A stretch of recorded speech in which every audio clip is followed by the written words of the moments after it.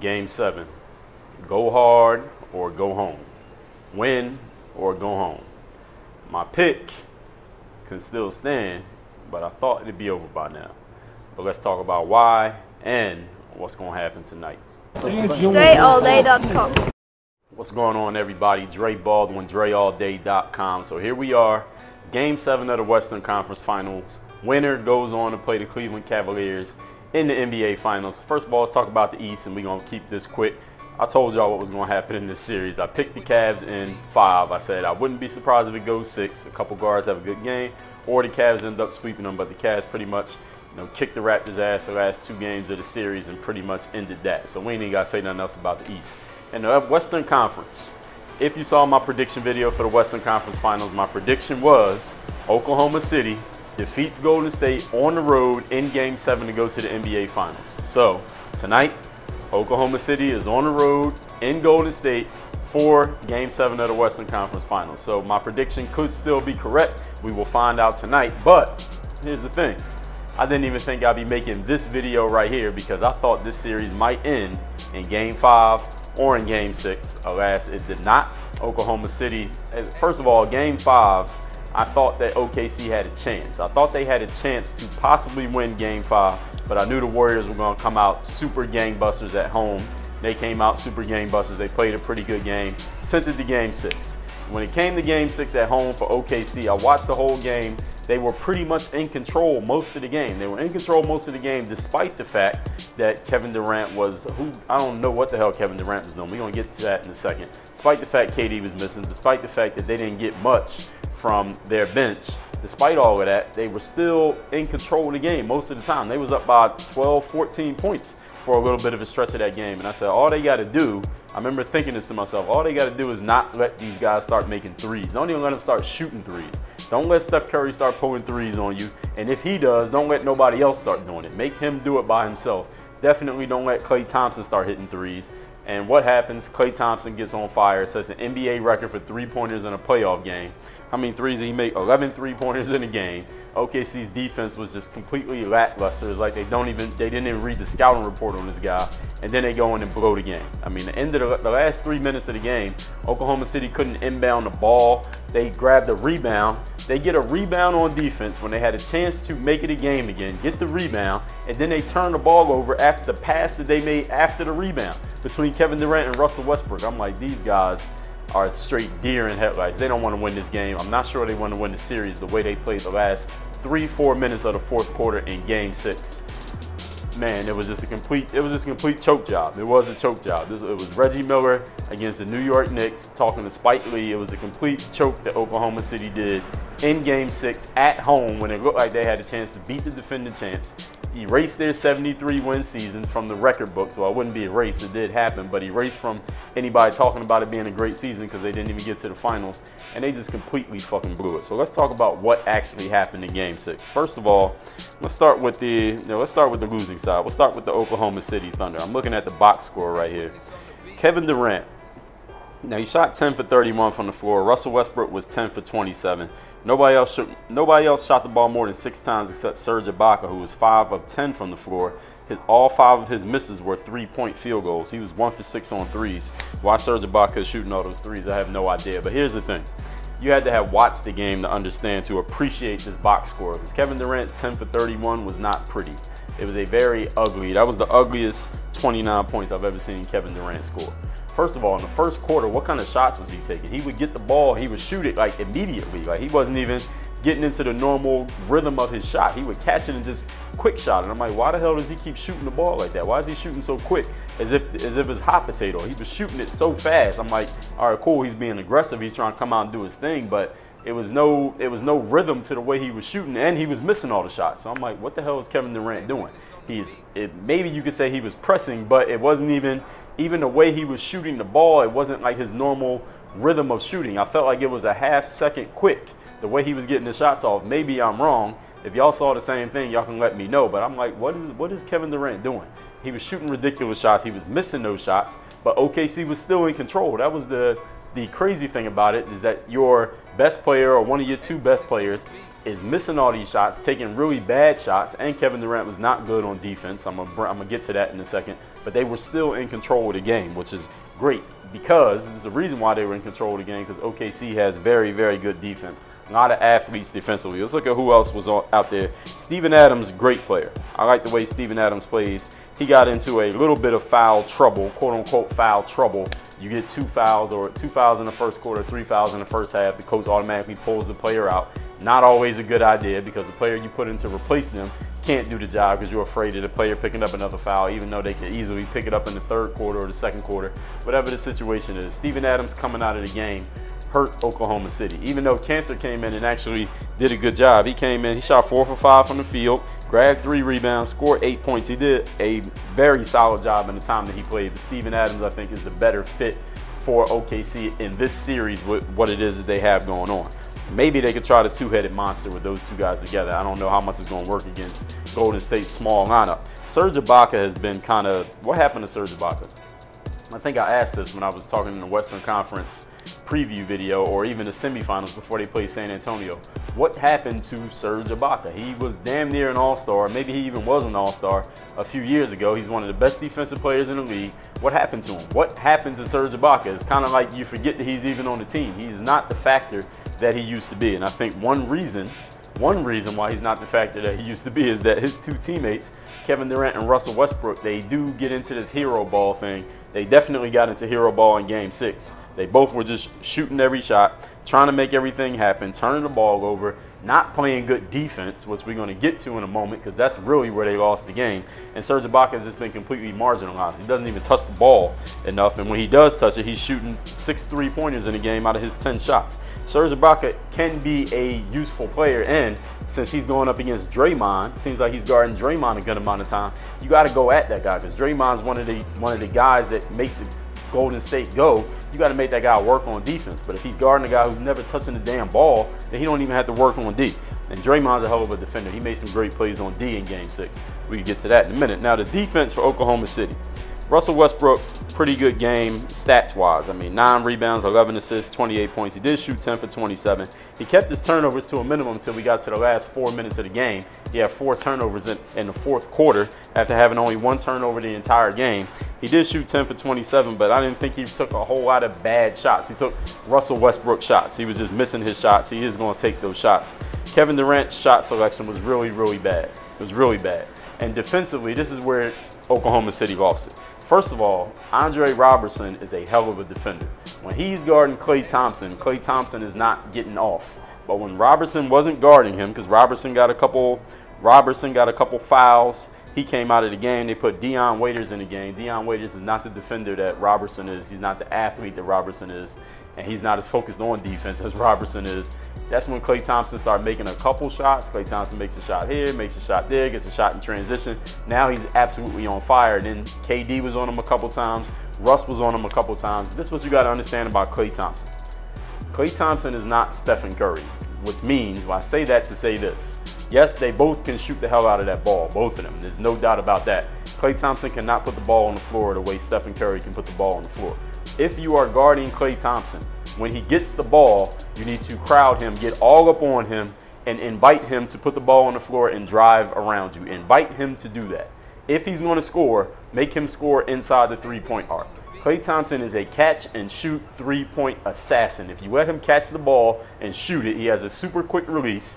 As we all know, he's going to make a whole lot of shots and kill you. I mean, how many threes? Let's go over to the Golden State side. 11 for 18 on 3-pointers. He only made 14 shots total. So 11 of his 14 makes were 3-pointers because this guy just caught fire.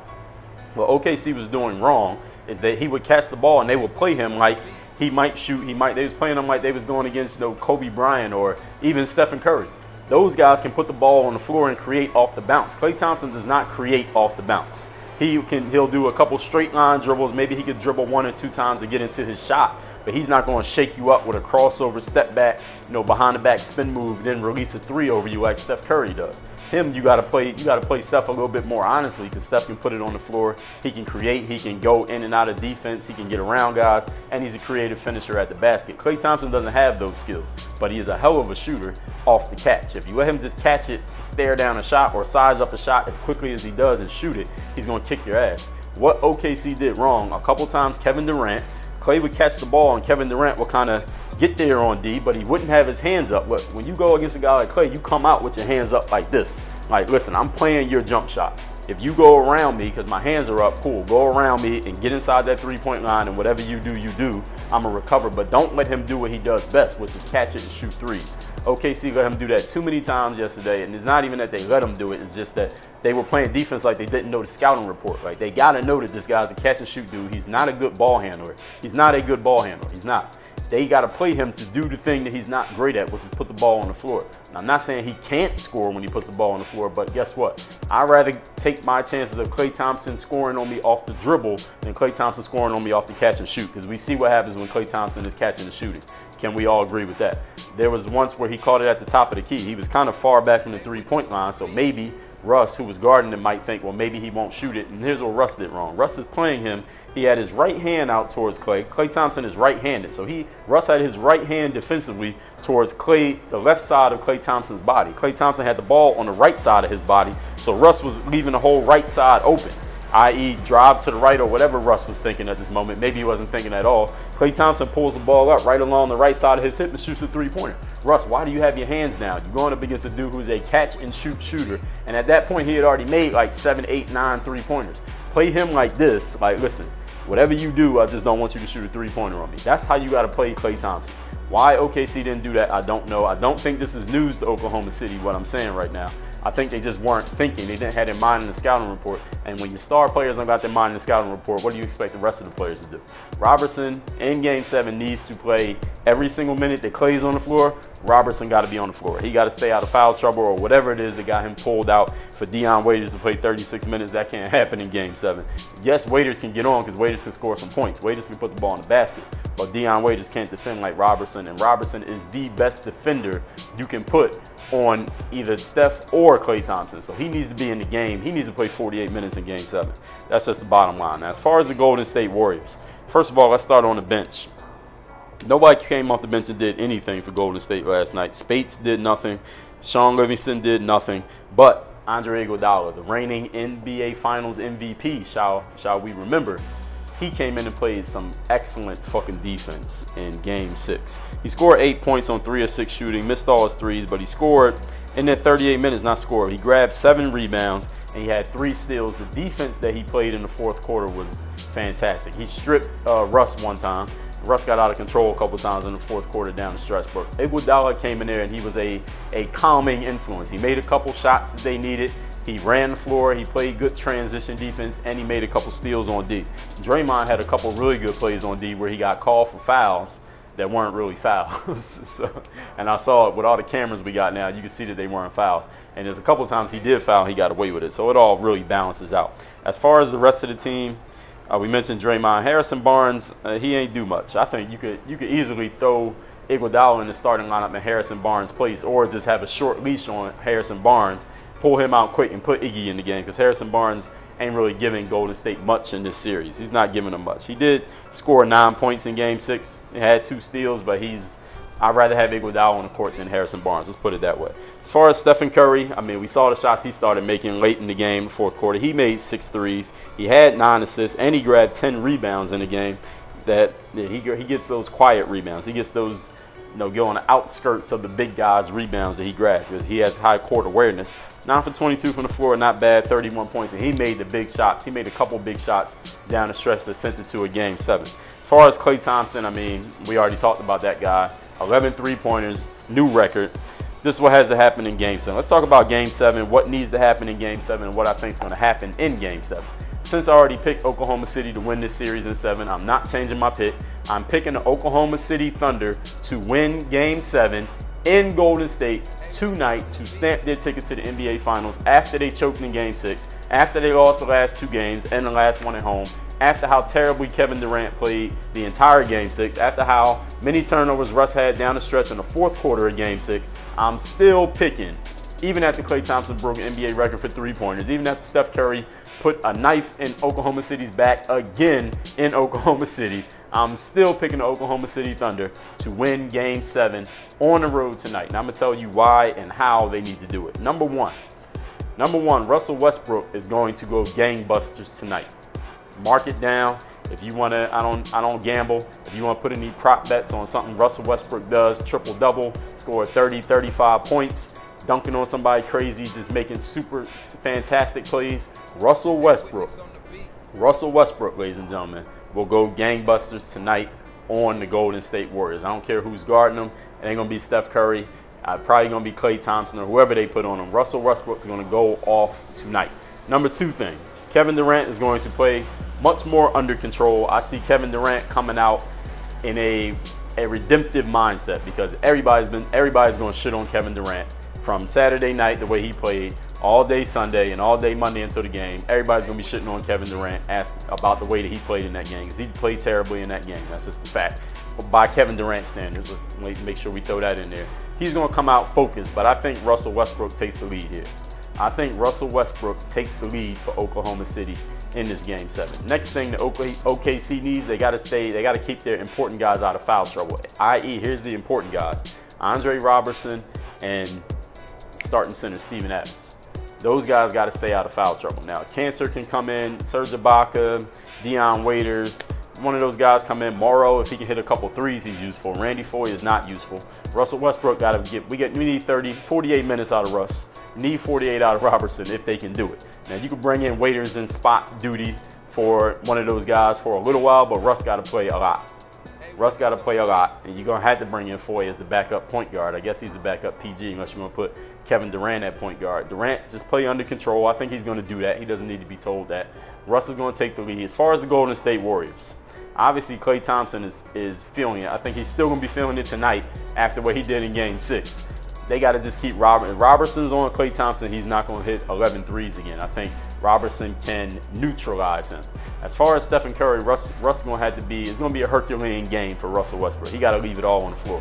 He got to do it on D and he got to do it on offense. He got to guard Steph. He got to really guard Steph. Don't let Steph get off, start hitting these 3-pointers off the bounce, because what the Warriors do is run that pick and roll. They get the switch because OKC is switching so much stuff, and then Steph shakes up the big man and hits the 3 on the big man. The big man can't move like that, and if the big man crowds too much, that's how Steven Adams picked up a couple fouls. He got real handsy with Steph. If he crowds too much, then Steph goes around him, gets into the paint, and Steph Curry can finish in the paint. He's good at finishing in the paint.